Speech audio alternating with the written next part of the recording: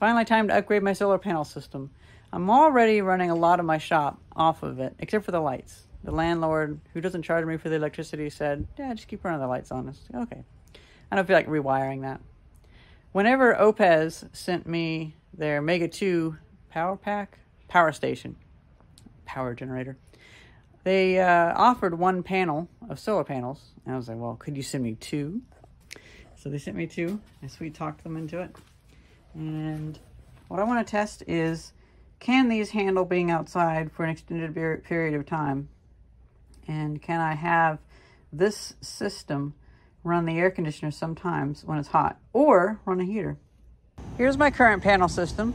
It's about 500 watts of BP panels, and I have 1-inch insulation underneath it to help just stop the heat from coming into the building. Then over here, I got some 1.5-inch insulation and put some foil on the outside. You know, I had worried about this blowing away, but I've had a lot of flat things lay up here before, and it's never really been much of a problem. And it was only just now that I realized these are very robustly heavy, so it probably won't even be an issue.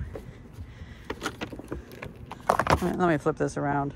Much better. Now the power outlet's over there, and I should be able to just feed this wire through the skylight. Now each one of these seems to be about 24 volts, but let's check again while it's in direct sunlight. I'm so glad that I uncovered this original skylight, because it was just covered up in like 2012, and they put this horrible particle board over it. It was just deteriorating, and so I decided to restore it. And in the future, I happen to have a neighbor who will probably be removing an original 1940s copper skylight. Maybe I'll put it on here. Well, that's one panel up.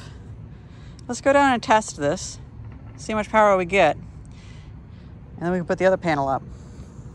I'm thinking part of my test will be, now this is an ideal situation because we have this big building that stops the wind, and anything flat doesn't seem to blow around much. Even in the toughest storms, there seems to be a really big difference between the wind temperature here, and then here. So anything up here gets blown around, but anything down here, even pieces of paper, don't really seem to get blown too much. So I still think, though, it would be useful information. So if you have a flat roof somewhere that's fairly shielded like this, let's just not tie this down and see what happens. I mean, it is tethered. It has a cable, so we can see. I measured it. It's actually at about 23 volts. So I have something else to tell you guys. Oupes gave a code to get a survival bag, and I didn't really know what that meant, but whenever Theis's mom and aunt bought 3 of these units for their, well, they keep getting blackouts, and the survival bags finally came, and they're actually a backpack full of camping gear. I was kind of surprised. So I think it's Renoa Bag, B-A-G is the code. Absolutely ludicrous sounding code, but it actually does give an entire bag, like maybe $50 worth in camping supplies. I thought that was kind of funny. Normally they just give a 5% discount, but you actually get some interesting gadgets. Okay, so 48 volts. Now the one thing is, these power modules, oh gosh, there's no good name for these. Power pack, power generator, power supply, power.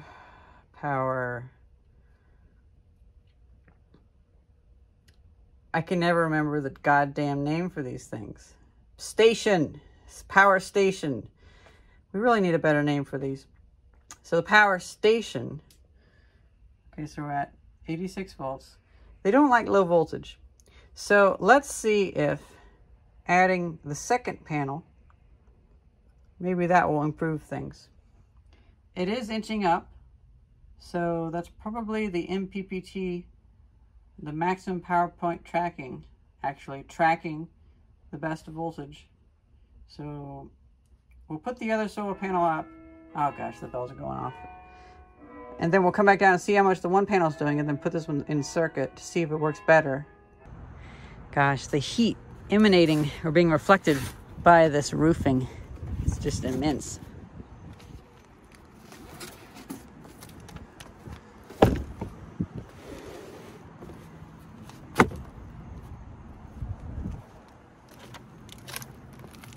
Might as well save this stuff for other uses. Some nice foam. So that's how they look whenever they're brand new and just installed. I'm curious how they'll hold up. You have the cable going down there.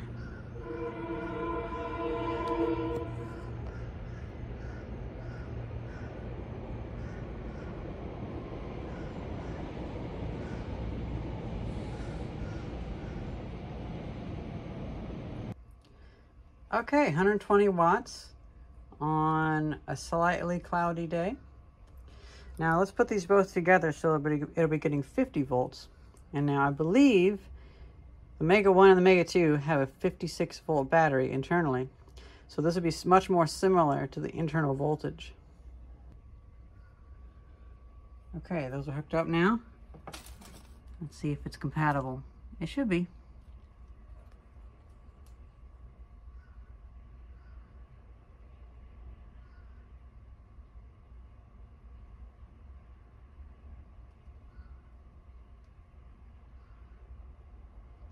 We need to give it time to step up its power. It's slowly sensing how many amps it can pull.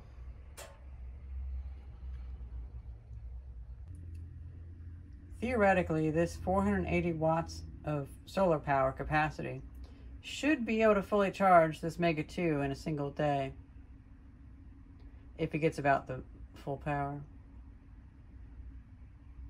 The sun's getting a bit more clouded at the moment, or the sky's getting more clouded in front of the sun. And so I feel like it's probably pretty similar. So if you had these both in parallel, it might be about as similar as having them in series like I do. So maybe it doesn't have too hard of a time with it being low voltage. And here I thought it would. I fixed a number of tools today, actually 3 tools, and I also did some mortar work at the coffee shop. On my way back, I now notice it's at 83%. It's accepting 345 watts of power. That's not too bad. So it does seem like it's a full charge in a day with 2 panels. Well, let's wait and see how it does on hot days. If we can couple that with my other solar panel system to run the air conditioner in here, and maybe the electronics. Suffice. We've had this charging 100%, but we don't have a whole lot of heat, so we don't have to have the air conditioning running. We don't. So I need to use the power somehow. I'm going to use it to run the hot plate to distill some of my mineral spirits. So I've been doing this thing where I've been using the same paint thinner over and over and over again. I bought a gallon of it to add a little bit back because, you know, some does go away, but I'm on like my 5th time of using some of this paint thinner. So that hot plate uses like a kilowatt-hour power, which is half of this. So here's the mineral spirits that I've used. You can see a lot of the pigment goes to the bottom, but it still would take so long for me to actually let it do that I want to distill some of it.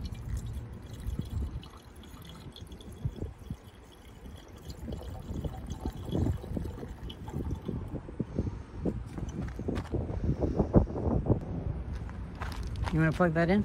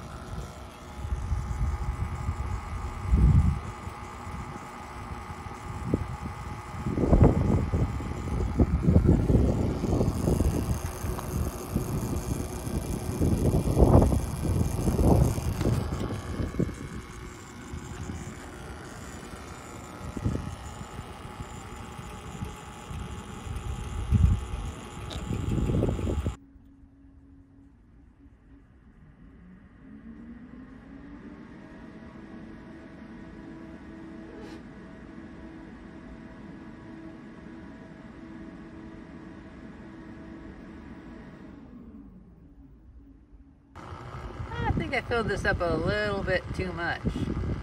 It's gone all the way up to the neck. I'll see if it can be okay. Yeah, I got that filled up a little too high. I didn't realize the bubbles would make it come up that high. But I got it dialed in enough to where it is coming through. So it'll work its way back. I just won't ever do it that much.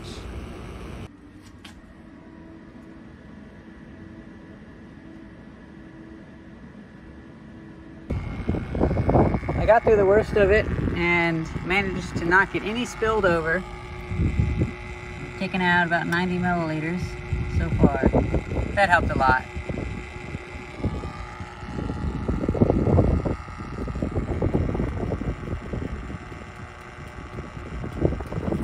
We have to go to a barbecue, because it's Labor Day. But I was able to half fill up this container of paint thinner, and we used 19% of the battery. Now it's charging again, 250 watts. Not bad.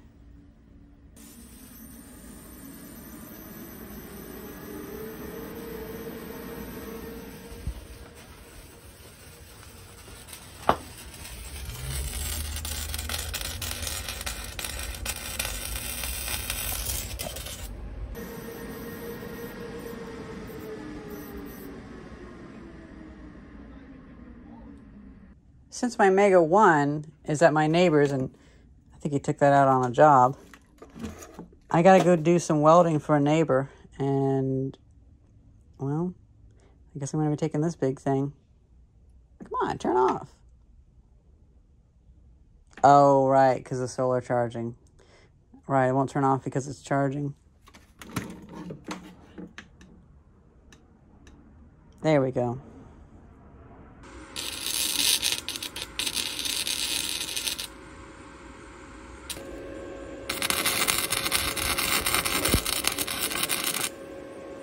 Should be pretty much it. I'll just re-weld it if it works.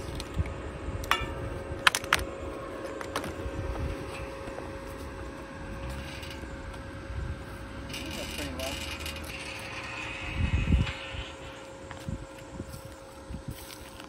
Man, David made a shitty fence. Yeah, it's really on a lean. It's been 2 hours now. That reflects on there. Well, a little bit under 2 hours, actually, judging by that. And we've gone down 2 degrees. I didn't realize that would right itself. I think that's pretty good.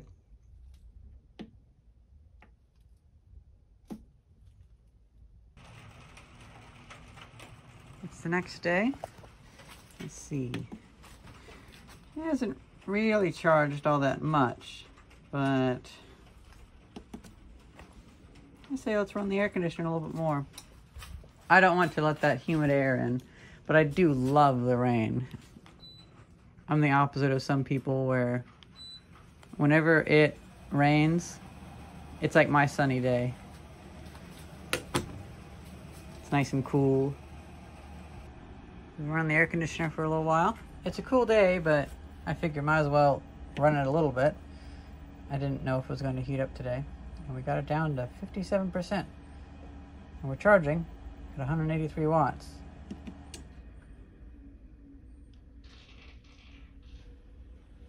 Oh, that's the sound of the car outside. I was like, what is that sound?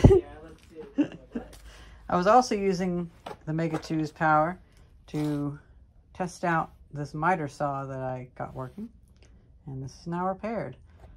I actually bought a assortment of brushes for it, so now I have like 100 motor brushes. Oh, it's not focusing. Ever considered you running all the tools that you did? Yeah. Last time. I was talking about it, made me think. I'm still filming a video about this, so yeah, we've been welding with it, and it was at 70. And if you can weld, I guess you could run a bandsaw or table saw or something. The only thing this thing can't seem to run is I have a neighbor of mine has an air compressor that just takes too much power to start. But that's the only tool I've been able to find. And it might just need to be that you use the big plug instead of that. But right now we're getting 380 watts in from solar. It was at 78% power before. Now it's at 59%. And been welding quite a bit of stuff, really. So we've been welding off of this? Yeah.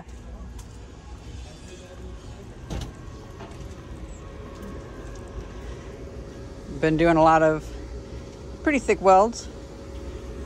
Not using too much power. It is funny how welding doesn't use nearly as much power as you think it would. Yeah. So it's a spatial light. So, but you know, yeah. So I didn't know until after.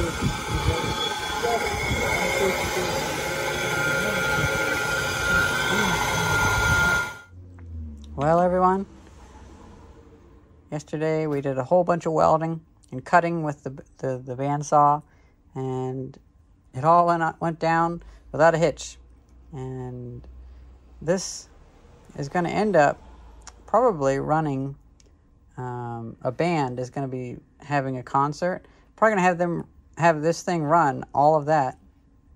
But I think we're at the point now where we're not having hot days right now, and we might only get a few more hot days for the rest of the season. And so maybe I should start thinking about building a kiln so I can use this electricity to melt stuff and do metal castings, because I've saved a fair bit of copper and pot metal. Like, I'll probably melt down a lot of this stuff. And that, I'm sure we could throw a number of kilowatt hours towards that and actually have a tangible item that we can sell. Either that or I'll mine Dogecoin, but I don't have good enough graphics cards for that. Well, that's pretty much it. The solar panels, I mean, it's pretty foggy today, or cloudy, but yesterday they were making like 400 watts, so they're clearly up there in the right orientation. I figure I'll just check in on them in a few months and see how they've weathered.